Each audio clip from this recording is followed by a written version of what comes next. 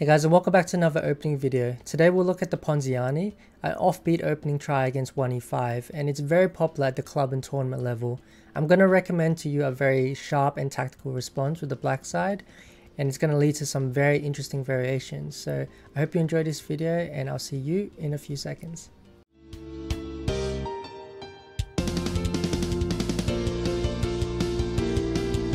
So this opening starts out after 1e4, e5. Knight f3, knight c6, and white plays pawn to c3, looking to get 2 pawns into the center. And here I'm going to recommend the most aggressive response for black, which is the move pawn to d5, hitting out immediately in the center. Here white has 3 main responses we'll look at one by one, starting with the move pawn takes on d5. So this one is probably the least dangerous of the options because black can just recapture back on d5. And the idea is similar to c3 Sicilian in that the knight doesn't have the c3 square to kick out queen. White will continue the move pawn to d4 here.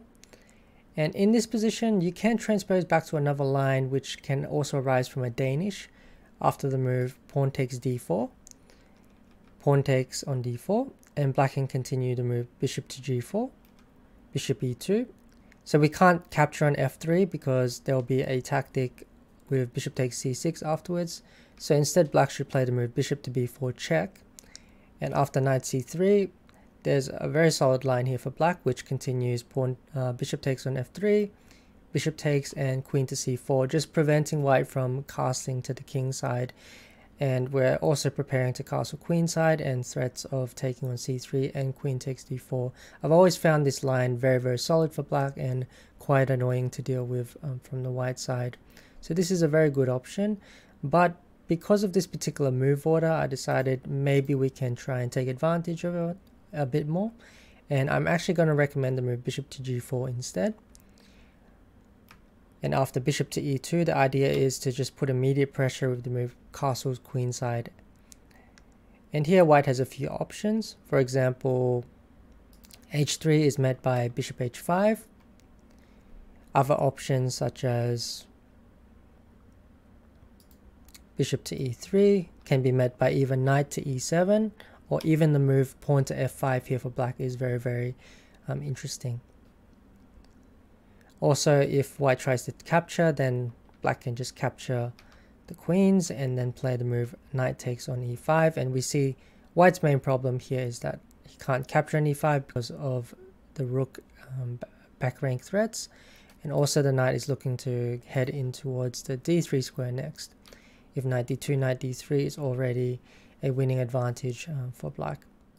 The second response white can choose in this position is to play the move bishop to b5, which is worked out to be very good for black, but you do need to know what you're doing.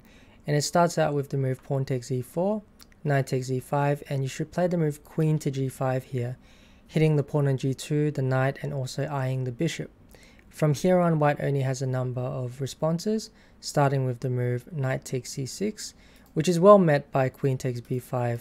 Here I believe black is already doing really well because we have the bishop pair and white is struggling to castle and develop on the queen side.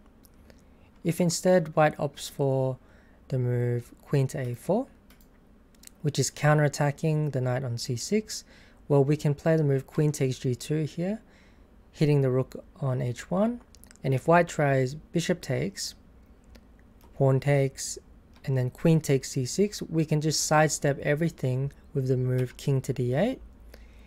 The idea is that after rook f1, we can play the move bishop to h3, which is very important. Also, don't mind the knight check on f7, because we can always move the king to e7 and f6 if we require to.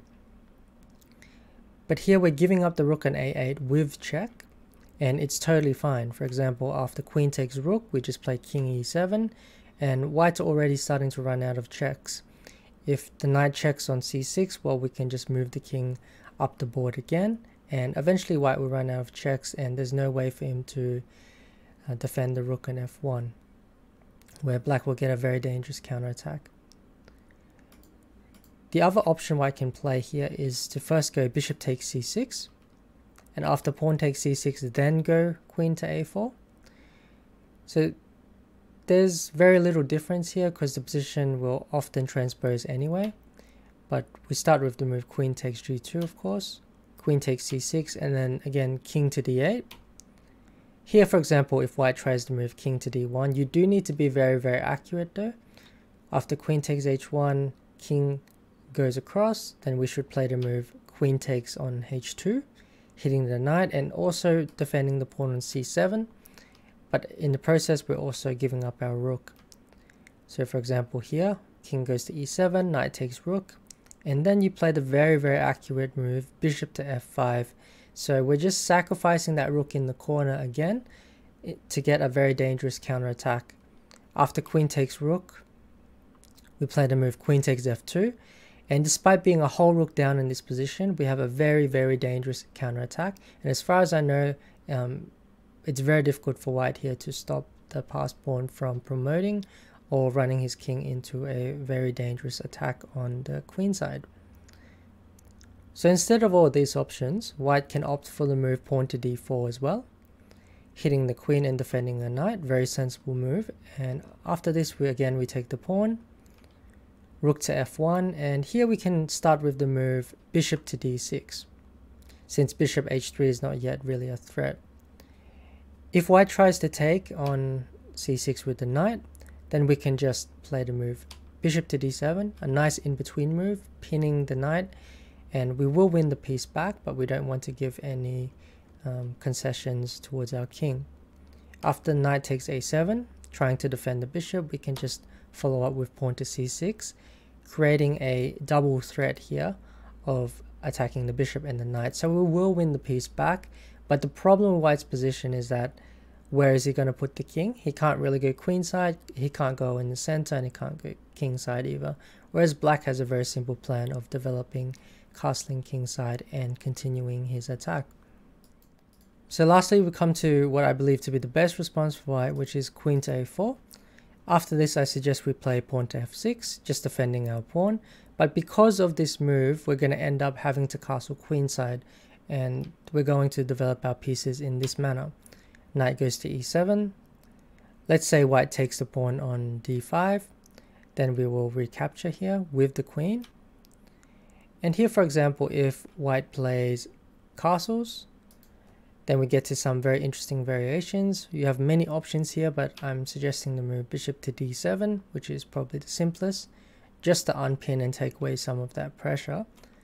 After the pawn goes to d4, hitting our center, then we have a number of options here with black. For example, one option could be to take on d4. Let's say rook d1, maybe castle queenside here, and one game has continued pawn takes. Black has played queen h5 in order to free up the square on d5 for his knight, and then played the move knight to d5. Maybe the knight is coming back to b6, but the idea is just to stop the white pawn from pushing, which is very, very important when you're playing against isolated queen's pawn. So this is just another option. Another one is to play pawn to a6. After this, white can play the move pawn to c4, and I found this variation very, very interesting when I was looking at it, because here black can play the move queen to f7.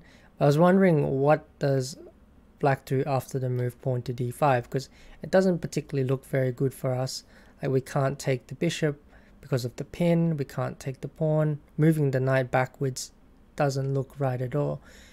But in fact, in this particular case, black has a very, very interesting move, and that's the move rook to a7, which when I first saw it looked a bit strange, but the idea is that we protect the rook, so we're actually threatening to take the bishop next move, which forces white to take here, and then we take back with the pawn.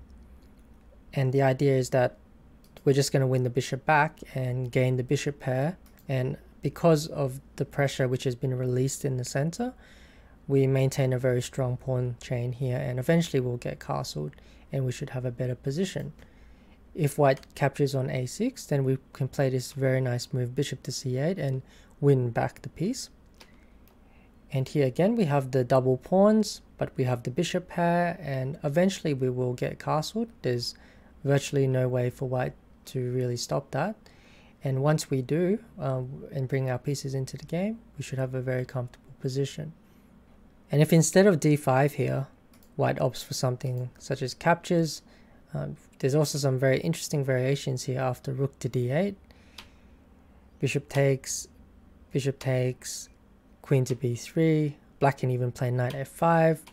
And I found this position very, very interesting because black can capture back with the pawn and then play rook g8. And despite the fact that our king is stuck in the center, the games played and also computer evaluations seem to suggest that black is doing totally fine here. It could be for the fact that it's very easy for black to artificially castle. We can just play king d7, king c8, and the opening of the g-file, the bishop pair, and open lines for our pieces give black a very dangerous initiative here in the middle game. So if we go back to move 6 now, instead if white tries to move pawn to d4, then again we have quite a number of options. I'll show you a few. One is e4. So after e4, black has scored very, very well here. The game could continue pawn to c4. Black could play the move queen to h5. For example, the knight goes back to g1. We can play the move pawn to a6. And here again, there are some very interesting options for white. One could be bishop to e3, and the game might continue bishop g4, d5, trying to win the knight. And black can play this very interesting castles queenside. And here we see that white can't capture the knight because of the checkmating threat on the back rank, which would pick up the queen. Instead, if white goes for this sacrifice on a6, where we can capture back, and after queen takes a6, king d7, we reach a very, very unclear middle game where, as far as I know, black is doing totally fine here, but it does look very, very scary, so it does require some precise calculation here, not to run into severe problems. If instead white tries d5 immediately, then black can actually capture on b5. Queen takes rook is followed by knight to b4, and here we see white is in a whole lot of trouble because the counterattack is very, very strong. Another option on move 7 is to play bishop g4 here for black, and the game could continue c4, queen e4 check, bishop e3. We could capture on f3. Let's say knight goes to d2 to try and win the piece back.